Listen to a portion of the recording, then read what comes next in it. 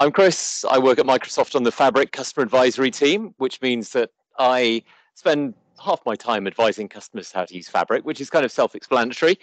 The other half collecting feedback, which is why I'm interested in anybody using Fabric. Come and find me later. I would love to talk to you, especially if you're using Fabric in production. I want your feedback. But tonight we will talk about direct lake mode in Power BI in Fabric, which I think is the killer feature of Fabric, which I also think our competitors and maybe even some of our friends are slightly worried by.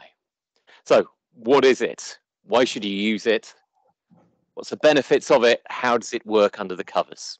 All will be revealed in the next 45 minutes, or maybe a little bit longer if I go a bit over. All right, first of all, let's understand the absolute basics of this thing called direct lake mode in Fabric and Power BI. Like I said, this I think is going to be the most interesting thing about Power BI inside Fabric. As Ian already explained, Fabric is Power BI. Power BI service is now the Fabric service. You can think about, Power BI is to Fabric as Excel is to Office. It's just that the Power BI service has now got loads of cool stuff in it. We're going to touch on some of those other cool things tonight, but this is all core Power BI stuff. So what is direct lake mode? Who's got an architecture like this for Power BI? You've got your data sources, you extract data from the data sources, you load it into a relational database, data warehouse or something. Maybe it's Azure SQL DB, maybe it's Synapse, maybe it's Snowflake or BigQuery or Databricks SQL Warehouse or something like that. And then from there you load it into Power BI.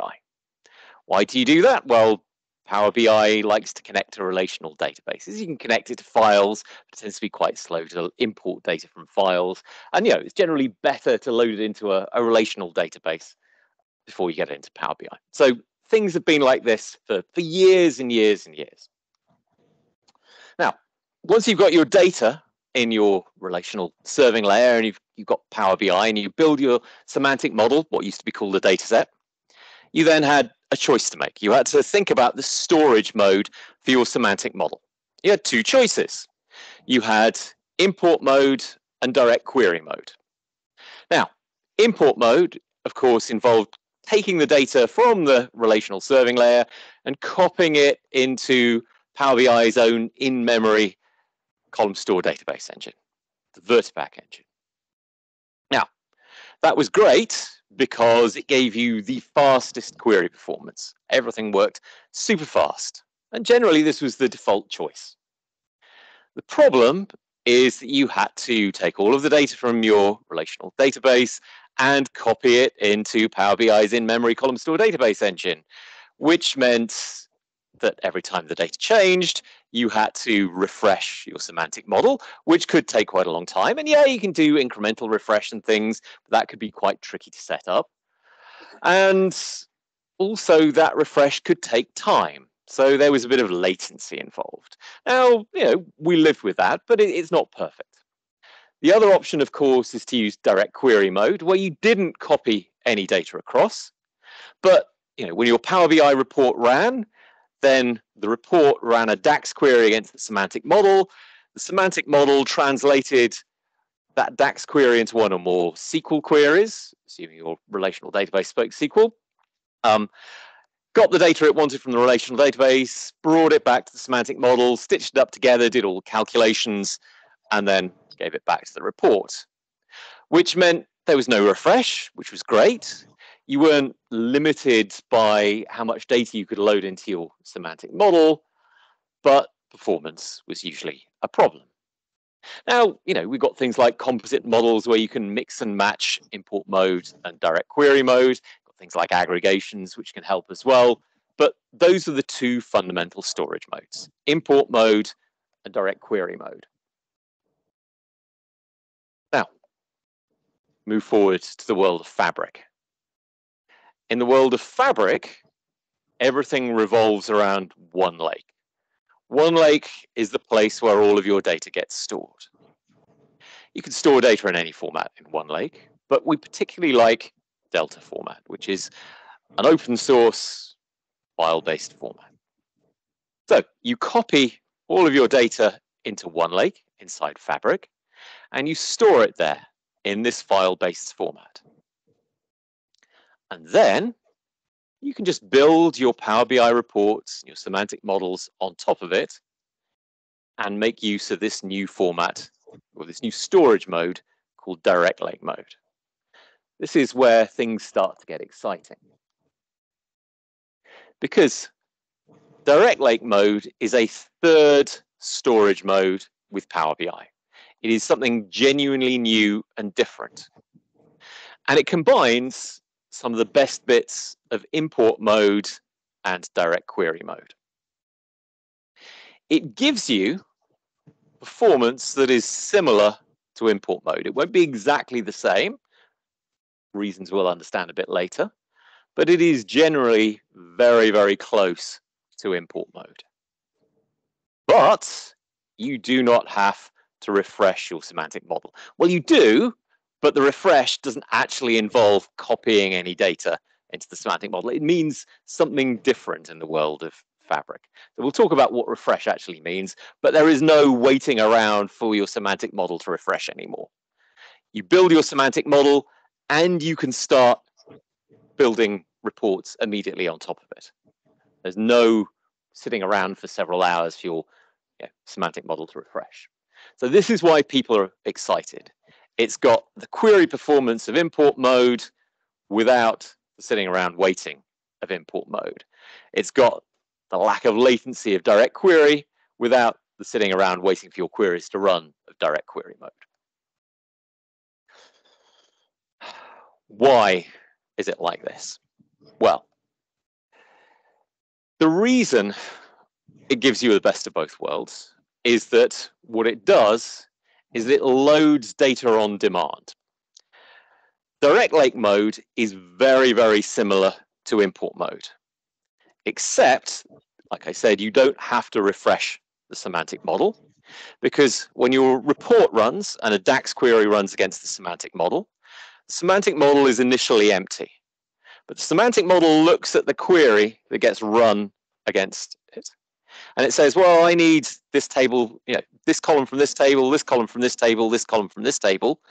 And it automatically loads those columns into memory. How can it do that really quickly? Well, like I said, in OneLake, if you store your data in the preferred format, which is the Delta format, Delta uses Parquet under the covers. Parquet is a column-oriented file format, which happens to be very, very similar to the way that import mode stores its data in memory. So what the clever people on the analysis services team realized is that rather than sitting around waiting ages and ages to import all the data from your source and refresh your semantic model, because the data is stored in Delta in Parquet format on disk, we can just have a peek inside those Parquet files, choose the columns that we want. They're already pretty much in the format that we want. We transcode them, load them into memory super quickly, and bingo, you've got the data you need for the query that's run. It takes at most a couple of seconds to load all of that data into memory.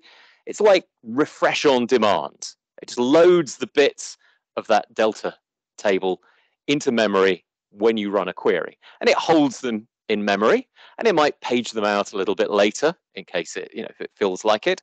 But basically, you can think about it as being import mode, but it refreshes just the bits it needs, and it refreshes it on demand.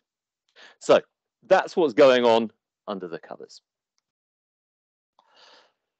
In order to use it, you need a Fabric capacity or a premium capacity, and you need to have Fabric turned on. So if you're a Power BI admin, I hope you've all gone and turned on Fabric for everybody. Well, maybe not everybody. That might be. I would love it to be turned on for everybody. But for the kind of people we've got here, you want to turn it on for everybody here. You can limit this to individual users or security groups. So please go away and do that.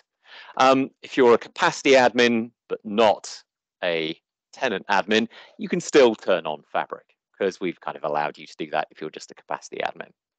And your Power BI admin is not very helpful. So you need Fabric. It needs to be turned on. You can get a trial capacity really, really easily. Now, semantic models is still a thing.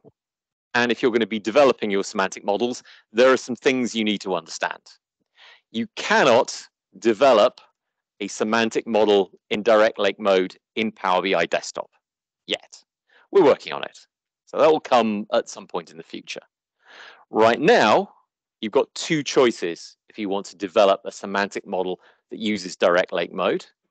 You either need to use the web-based editor that you've probably already seen that's in the browser, or you can use Tabular Editor 2 or 3.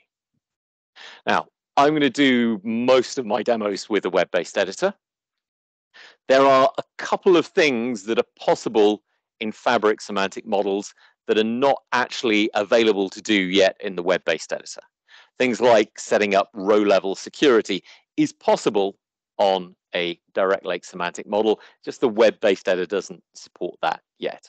So for that, you've got to use Tabular Editor.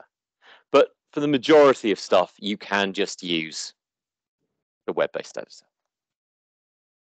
So let's see how it's all done. All right. Come on. I hate it when it does this. I will remember not to close the PowerPoint. There we go. All right. Remind me not to close the PowerPoint deck. I have here a Fabric capacity, and I have a data flow. This is Data Flows Gen 2, which is the new flavor of data flows that's available in Fabric. But, it's a data flow. If you've seen a data flow, there's nothing much here. I am loading a really small table into a lakehouse. So there's my table, and we look down here in the data destination. I am loading this table of data into a lakehouse, into one lake. All right, so there's my table of data. And here's the lakehouse that I've loaded this into. We have a look inside this lakehouse. There's that sales table. We'll get a preview of it in a moment. Now, I've loaded a table in Delta format into a lakehouse in one lake. Here, I could do lots of things. I could start running SQL queries. I could use a notebook. If I go over to the SQL endpoint over here, this is where I could start running SQL queries if I wanted. But hidden down here, if I go to the model view, I will start to see something that's very familiar to anybody who's a Power BI developer. This is the web-based editor. Now, every time you load data into a lakehouse, the lakehouse automatically creates a semantic model for you with all of the tables in that lakehouse. You can go and build your own semantic models if you want with a subset of these tables. You can have as many semantic models as you want, but at this point we will just say here's the default semantic model that is created for this lakehouse, and there's that sales table that I had before. I can build relationships here. I could build a measure here. So let's add a new measure just to prove that this is a semantic model. And, oh, wrong one.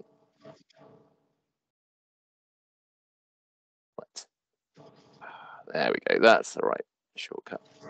And let's call it total sales, and let's sum all the values in the sales column. Nice bit of DAX, hit enter, there we go. And there's our measure created. So It's a default semantic model, and I've got a button up here saying let's build a new report. Let's hit that. And my sales table is over on the right. Right, we'll ignore that. Hopefully that's not going to cause too much of an issue. Drag a visual on here. Ask for total sales. Now, a little bit of a delay there. I'll explain what was going on, but part of what was going on there was the data being loaded into memory. There's some other stuff that was probably more contributing to the delay, which I'll talk about in a moment. But the data starting to be loaded in on demand. There we go. Just added country there. I built a report. So at no point did I actually have to physically refresh that data, that semantic model. It just pulled the data in on demand. And as like you were able to see, I was able to build that semantic model with the web-based editor. So pretty cool. Let's understand what the benefits of Direct Lake are in a bit more detail. So this is cool, but why would I want to use it? What's it going to give me actually? First of all, think about the overall amount of time it takes for you to get data into the hands of your users. What is it that takes time? Well, you've got your source data and you've got to load that to your relational database. Maybe with some transformations. And then after that, you've got the time to copy and import the data into the semantic model. So, think about it all end to end. Think about all of this. What's the difference between that and Direct Lake? Well, you've still got your source data. You've still got to copy that data into OneLake. So you've got to do that. The next thing is, well, I don't have to refresh the semantic model anymore. There's going to be a little bit of a hit at query time, but that's kind of on demand, and that's going to be spread out. So that is possibly only ever going to be a couple of seconds spread out over the time of lots and lots of different DAX queries. Now, what does this mean? Obviously, on-demand loading is going to be super quick. So the real question is it faster to copy the data into OneLake, or is it faster to load the data to my relational database and then import my semantic model? Well, generally speaking, based on experience with real world, it is faster just to move your data into OneLake. Now, there's stuff that has to happen. It's not necessarily a straightforward copy, because there's things happening as well as any transformations you might do. But based on kind of internal tests with our own internal BI teams at Microsoft, we've seen people say, well, their overall end-to-end kind of time to user has gone down from about 5 hours to 2 hours. So there's some pretty substantial savings. It turns out that the options you've got for copying the data into OneLake are generally a lot faster than the options you've got for copying the data into your relational serving layer, which could be quite fast, but then doing that import mode. So you can get the data to your end users faster. That's pretty good. Another aspect of this, if you're using Premium today, you will know that everything you do in Premium uses capacity units. And if you look in the capacity metrics app, what's eating those capacity units, semantic model refresh is very, very expensive in terms of capacity units. Yeah, it gets smoothed over 24 hours, but even then, if you've got lots and lots of semantic models that are refreshing, that can all build up. You don't have any refresh with Direct Lake. So you're going to be saving a lot of capacity units, which then might mean, as we heard, you can do more stuff on the same capacity or just have a cheaper capacity. Again, salespeople might not like that, but it's going to save you money because you're not doing any refresh. Another aspect of this, that relational serving layer, it costs money. It's complex. Somebody's got to care for it and feed it and pay the licensing and all of those things. Now, if you've got a data lake, and who's got a data lake? Lots of people have got a data lake. Maybe a few people have got a data lake. You've already got data in your data lake. Why do you need that thing in the middle? Why are you paying for Synapse or Azure SQL DB or Databricks SQL Warehouse or Snowflake or BigQuery? You just copy the data into one lake. And yeah, you're going to pay a bit of money for that, but the money you pay for doing that is going to be a lot less than whatever you're paying to have that relational serving layer run. So it can save you money, it can reduce the complexity, fewer moving parts. You can see why competitors start to get worried about Direct Lake, because it makes that layer redundant in a lot of cases. And there are other side benefits to this as well. Now, this isn't really strictly to do with Direct Lake or whatever, but we've just seen you copy your data into one lake and you've got your semantic model and your reports and everything. But once you've got your data in one lake and you've got a lake house, for example, on top of it, well, you can write SQL queries against that now. SQL queries for free. Well, not for free. You've got to pay for the SQL queries, but you've got SQL queries there. You can do data science. You can use notebooks, write Python, use Spark, do all of the other cool stuff on top of that data. The data that you're loading in is no longer kind of locked in inside, the Power BI Vertipack engine, because the Power BI Vertipack engine is just this kind of thin layer now. The core is the data held in this shared open format that lots of different workloads can use, not just Power BI.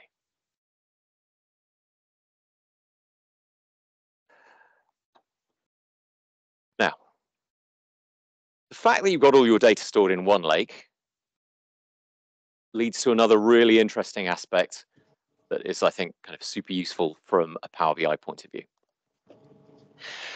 When you got your data stored in one lake, build lake houses and things, and we just saw I've got a workspace there with a lake house that I've loaded some data into.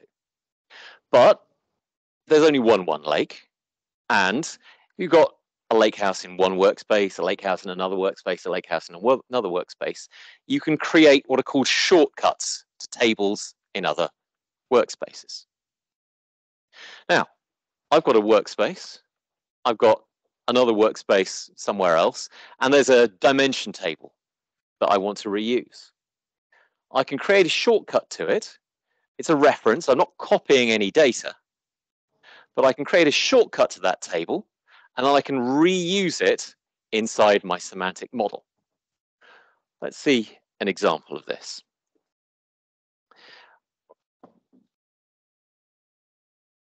All right, so let's go back to my lake house. We won't bother saving that. And let's go back to lake house view here. So there's my sales table, and it's got a product column on it there, apples, oranges, and pears. Now, I know that products come in categories. I know somebody somewhere else inside the organization has got a category dimension table. So what I'm going to do is I'm going to create a new shortcut to somewhere else inside one lake. And if we find the right one, there's a lake house here and another workspace called Shared Dimensions Lakehouse, where the product category table lives. And I'm going to create a shortcut, click next. There we go. Like I said, it's just a reference. I'm not copying any data. The data stayed where it is. I've just created a kind of link, a shortcut to it. But now it appears as a table in my lakehouse. And then if I go back to my semantic model, and I find a new table that I loaded in, there's sales, And no, hold on. Yeah, it's going to take a little bit of time sometimes to show up in the. Usually it's instant. There we are. It's turned up. There's product categories. Glad that was quick. Come on. Let's build a relationship from product to product over here. Click OK. And let's build a new report.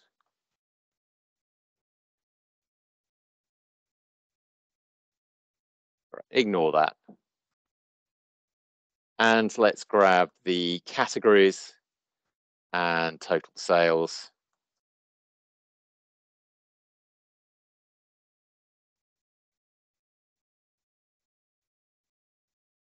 Because I've just created it.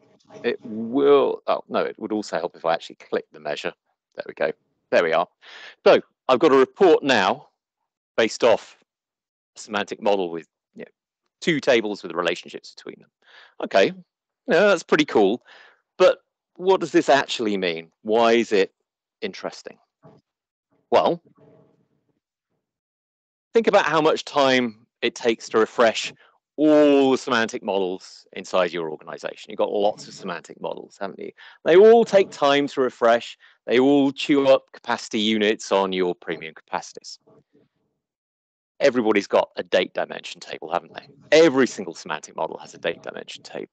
You know, maybe it only takes a couple of seconds to refresh, but everybody's got one.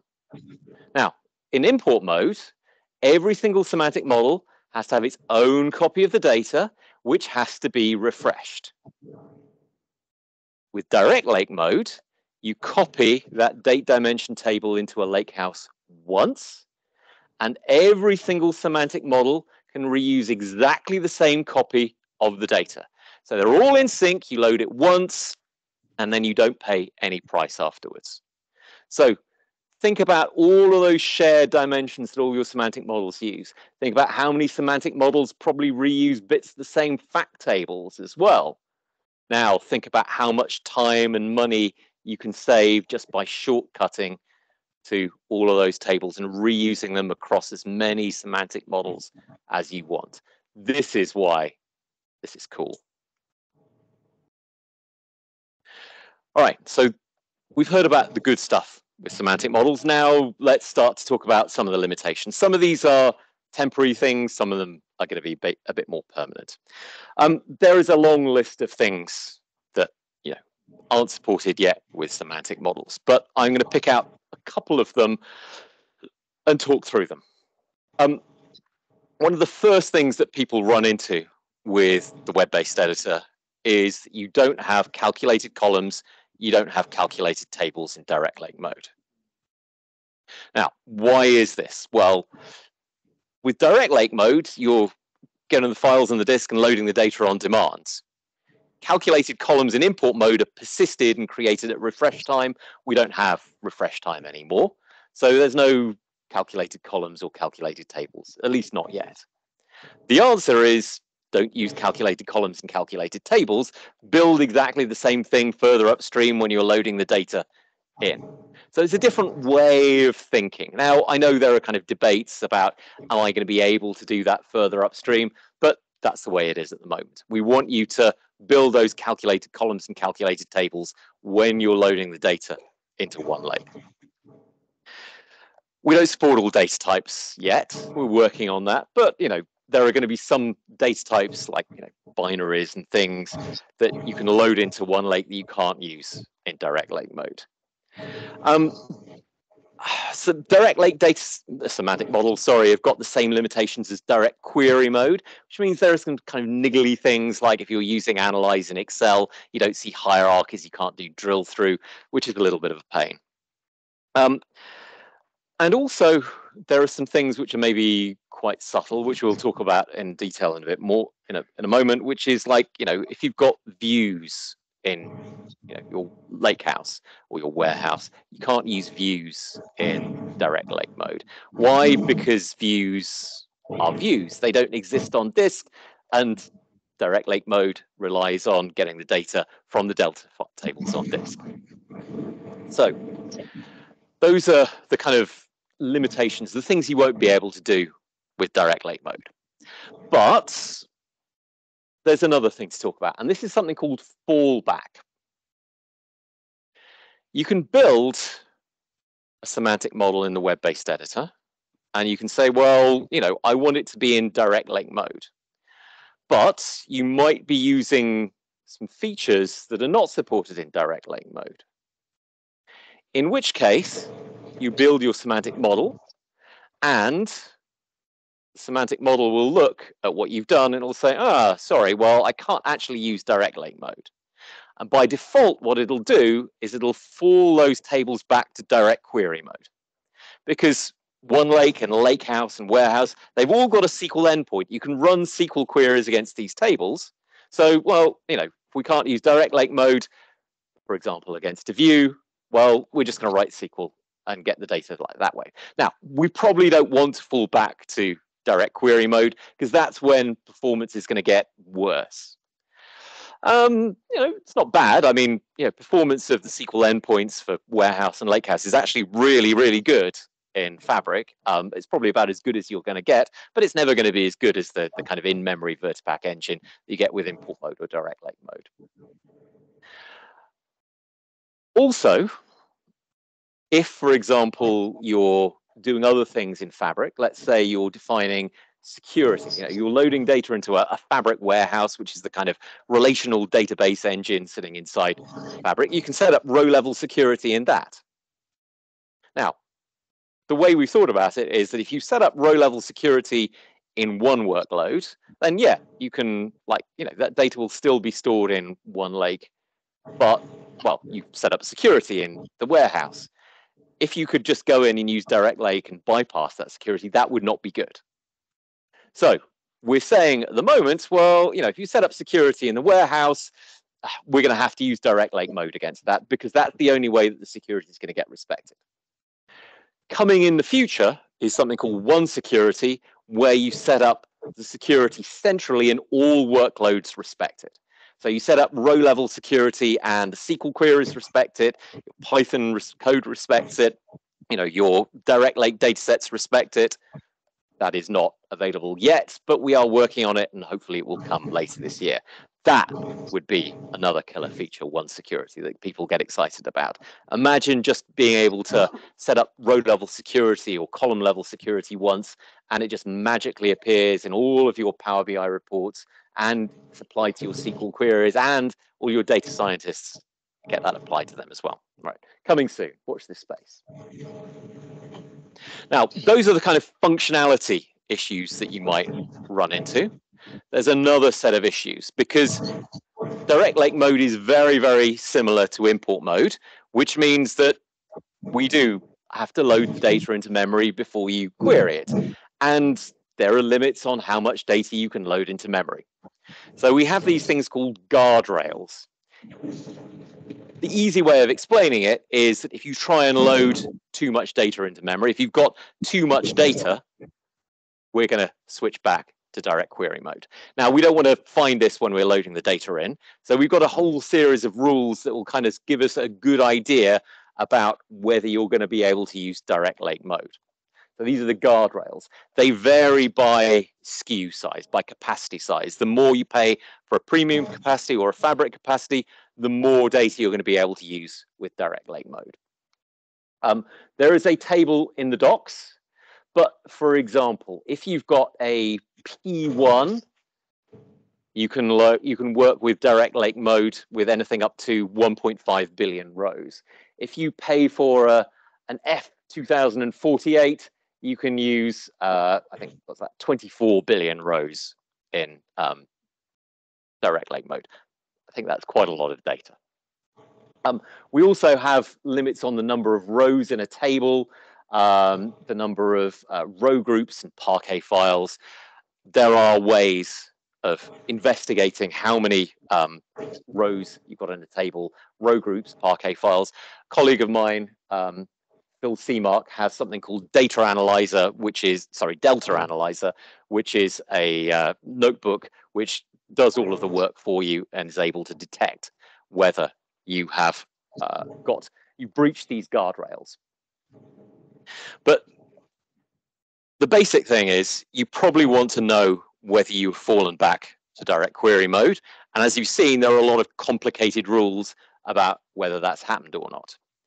How do you know whether you've fallen back to direct query mode? Well, what you want to do is peek under the covers and see what's happening inside the analysis services engine when you run a query. So how can we do that? Well, we can use DAX Studio, or if you're like me and old school, you can use SQL Server Profiler and connect to the SQL endpoint. So let's see this in action. Okay, so here's SQL Server Profiler. It's a free tool. You just download it and install it. I'm going to connect to my SQL endpoint. Sorry, my XMLA endpoint, which is here. And I am going to connect to something called Fallback Demo Warehouse. What's Fallback Demo Warehouse? It is a warehouse. And if we have a look in here, I've got exactly the same table that we've seen before loaded in. It's a table. I can use that in direct link mode. I have also got a view, which is a select star from that table. So I've got a table and a view. They contain exactly the same data. Tables we can use in direct link mode, views we can't. And I've got a semantic model with these two things in. So we can peek behind the scenes about what happens when the query runs. Let's open up Profiler, click Connect.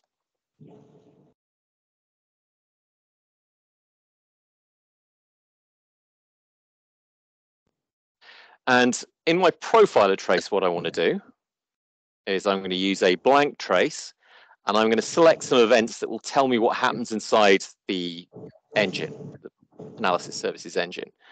I'm going to choose the query begin and end events. They're the events that are fired when a DAX query begins and ends. And I'm going to select the direct query begin and end event. Anytime I see a direct query begin and end event, then direct query stuff is happening. And I'm going to also choose the Vertipack SE begin and end events. Anytime I see this, there are Vertipack storage engine things happening, which means, in this case, direct link mode is happening. So let's click Run. And let's go back to the browser and let's create a new report. So there's the table, there's the view. Let's just build a table visual. And let's just choose some columns from the table. There we go, country and product. There. Let's see what's happened in Profiler. So some stuff has happened, but we've got direct query begin and end events. Does this mean that I've fallen back to direct query? No, it doesn't, because if we have a look at these events, what's the SQL here? This is the semantic model checking the permissions on the SQL endpoint. So it's got to run the first time some SQL queries to see, is there any row level security or object level security defined? Well, if not, then we can carry on and use direct link mode. And then here are all of the Vertipack storage engine events, which prove that the data has been loaded into memory, and now it's working just like any other import mode semantic model. If we get rid of this and we go back to the browser, let's create another table here, but let's go to the view and drag exactly the same columns in. Let's go country and sales on here.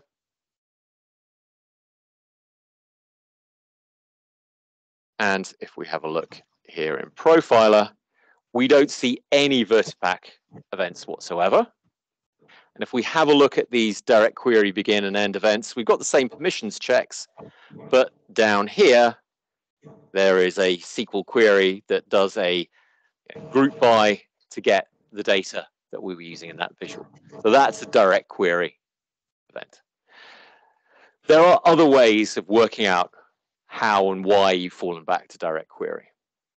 Some of my colleagues have got things wrapped up nicely in a script.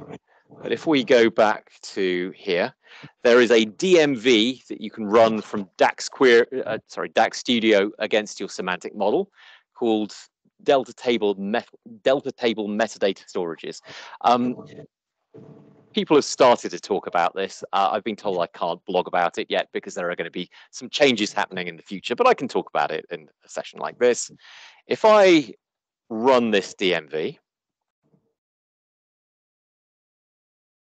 there we go. It brings back some stuff. But if we have a look over here, there is a fallback reason column. One row for every table or view in my semantic model. If this fallback reason column is 0, I can use direct lake mode. I haven't used any features that I'm not allowed to use. If it's something other, like this 2, which is the view, this tells me why I've had to fall back. And this 2 in this case means that I've actually got a view here that I can't use.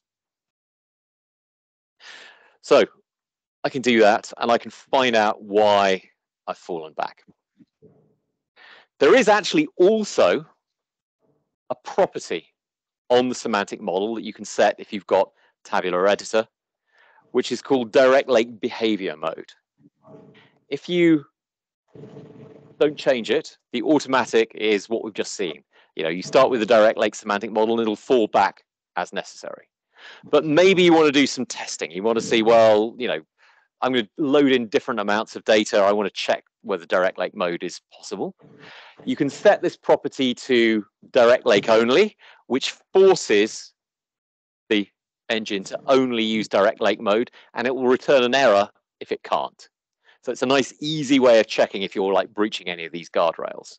You can also set it to direct query mode only, which forces the semantic model to be only direct query mode, which again is a good way of testing to see what the performance would be like if you've had to fall back. Last of all, well, it's a 5. All right, yeah, I knew I was going to get close. A few last things to talk about with internals. Something you will hear about a lot with direct lake mode is something called V-order. V-order is an optimization that we at Microsoft have for compressing data in Delta. It is not a change to the Delta format. The Delta tables that we create can be read by anybody. It is just a compression algorithm. It's basically the same compression algorithm that we use to compress data in import mode when the data gets loaded into an import mode semantic model. Except that we've taken that algorithm and we've put it into data flows Gen 2, pipelines, anything that can load data into OneLake. Only Microsoft has V-order. Other people might be able to compress their semantic models, but we think that V-order will achieve a better range of compression. But more importantly, remember that guardrail slide with number of row groups, all of those different things. V-ordering will try and create something which is optimized for direct lake mode. So compression isn't everything, number of row groups and all of these other different things to do with your Delta format, that is also important for direct lake performance. So V-order will kind of guarantee you the best possible direct lake performance. You can use direct lake on any Delta table. You can do a shortcut out to ADLS Gen 2 or AWS or whatever. You've got Delta tables there. You can still use direct lake mode and it will work. It's just that if you've got a direct lake, sorry, a Delta table that has had V-order applied to it, the performance in direct lake mode will be better. And to get that, you have to use a Fabric workload. Last big thing to talk about, refresh. Now, I said that refresh is still a thing, but refresh is not refresh in import mode. Refresh for a semantic model in direct lake mode will generally only take about 30 seconds at most. And refresh does something different to what you had before. Refresh does something called framing. With Delta, you have the ability to kind of take versions of your data. You load some data in, you've got that data. You delete the data. It doesn't really delete the data, but it kind of says, I've got data deleted. You load some new data in, delete that data. Every time you do that, you create a new version of the data. Refresh with direct lake mode simply says, sync up my direct lake semantic model to the latest version of the data in that Delta table. So it just says, give me the latest data. By default, the semantic models that get created for a lakehouse, for example, will refresh automatically anytime a change gets detected. You can create a custom semantic model, like I said, and you can turn off that automatic refresh as well for the default semantic model. Why would you want to do this? Well, let's imagine you're loading some dimension tables, you're loading some fact tables. You probably don't want your Power BI reports to show the latest version of the data as they're available in these individual tables. You want the Power BI reports to show the latest version of the data only when all of your ETL is finished. So in that situation, you'd probably want to turn off automatic refresh and just do a manual refresh after you've done everything.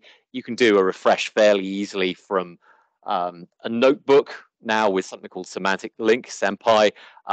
Coming soon, at some point in the future, you'll be able to do a refresh from a pipeline as well, ADF. So that's what refresh is. So like I said, if you think about the direct Delta table contents on the left and your DAX query results on the right, you start off with an empty Delta table, you run a DAX query, you get an empty table back. You load the data in, the DAX query still returns nothing because I haven't refreshed to get to the latest version of the data. Do the refresh, semantic model says, yes, we'll have version 1 of the data. You load some more data in, refresh, you get the latest version of the data. You load some more data in, you refresh, you get the latest version of the data. You delete all of the data, your DAX query still shows you all of that data, not because it's got it held in memory, but because you haven't actually deleted it yet in the Delta table. You do the refresh and the data disappears. I think I've run out of time. That's it. One more tiny bonus thing. Remember I said that the data gets loaded in on demand? You can see that happening. There is a DMV that you can run that can tell you which columns have been loaded into memory and how hot they are. How often are they used? Let's go back to DAX Studio. And here is a DMV called Discover Storage Table Segments. I'm going to run this on a semantic model that I have not used. Come on. That's not. Come on, come on, come on. All right, I might need to refresh this first. Let's go back to here, save, and let's go to refresh demo. I'm going to refresh this. This should be nice and quick. There are some cases, there are some issues at the moment where you'll get fall back to direct query mode if you haven't actually done a refresh because it's confused about the framing.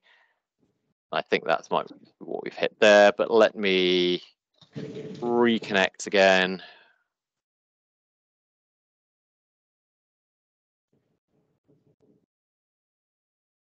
Connection might have timed out actually as well. I've gone over time. And go back to refresh demo. Run this, there we go. All right, so there are ways of kind of linking up and telling you what's going on here, but temperature is completely blank. There's nothing loaded into memory. If I go to this semantic model and build a new report, and let's go to create report. Let's choose the one column in here called row counter, load it in.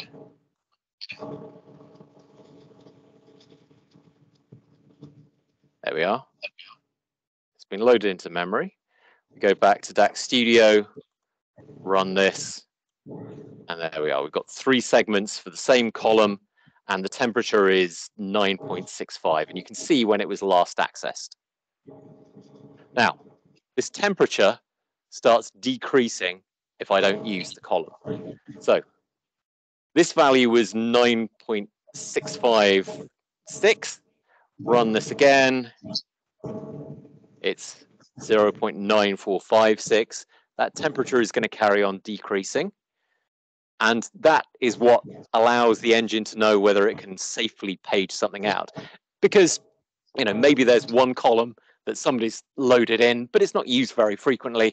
And perhaps we're thinking about how we can juggle memory. Maybe that column could be paged out and something else can be paged in. If I refresh the report, though, we'll be able to go back to here, DAX Studio, and rerun it, and it will be, should have gone up a little bit. There we go. But you get the idea. So that's all I wanted to say. There is a lot more that you can go into with Direct Lake, but hopefully this gives you a good initial first look at it, why it's important, why it's exciting, why it's useful. Please go away, start a Fabric trial if you haven't done so already, copy some data into OneLake and start playing around with Direct Lake mode. You will be pleasantly surprised. Like I said, the performance is not as good as import mode, but it is quite often good enough, a lot better than direct query mode, and there are a lot of interesting benefits to using it. So play around with it, let me know how you get on, start buying some Fabric capacities, putting it into production, and paying my salary indirectly. Thanks a lot.